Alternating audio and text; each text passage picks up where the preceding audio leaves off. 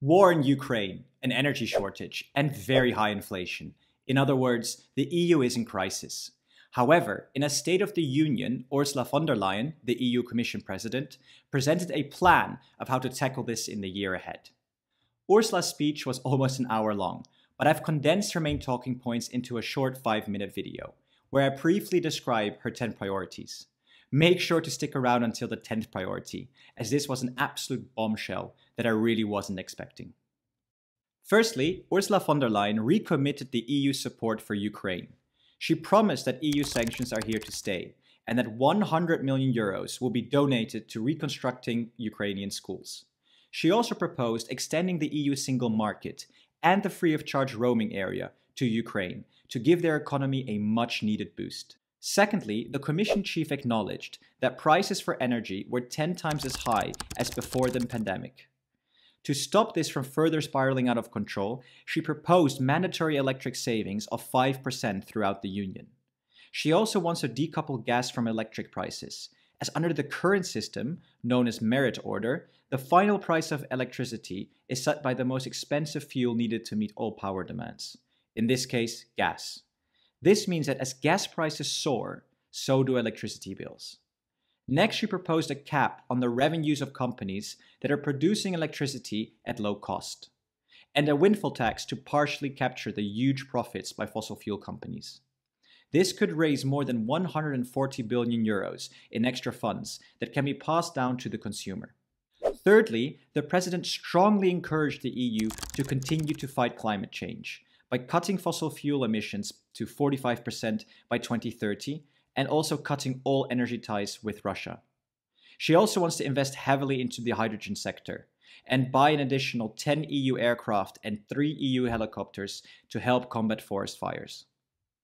And of course, Ursula wouldn't be German if she didn't mention public debt, which has now far exceeded the agreed EU limits in many of the EU member states. She didn't go into detail on specific policies, but mentioned that there should be more flexibility, more accountability, and simpler rules to drive strategic investment. A full proposal will be released by the Commission in October. Next is immigration. The current EU unemployment rate is very low at 6%, yet the open jobs are at a record high, especially at our hospitals and airports. To address this, von der Leyen wants more EU investment into higher education and more qualified staff from abroad to strengthen EU growth. She talked about a common EU immigration approach and mentioned that the EU's action towards Ukrainian refugees should not be the exception, but rather a blueprint going forward. Next is corruption, where Ursula von der Leyen showed concern about the undemocratic practices in the middle of the European Union. Although the President did not single out a specific member state, she did say that the EU budget will continue to be linked to EU values, such as the respect for the judicial independence and the rule of law. This has already started with a formal procedure to block funds to Hungary and a close eye on Poland, whose COVID recovery fund depends on domestic reforms.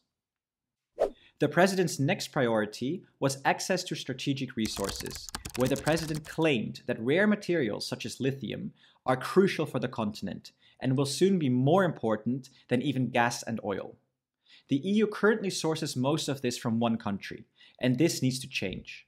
Von der Leyen proposed a European Critical Material Act with 3 key components: building a more diversified and resilient supply chain by sourcing through countries like Chile, building a European network of raw material agencies, and building a raw material storage capacity here within the EU.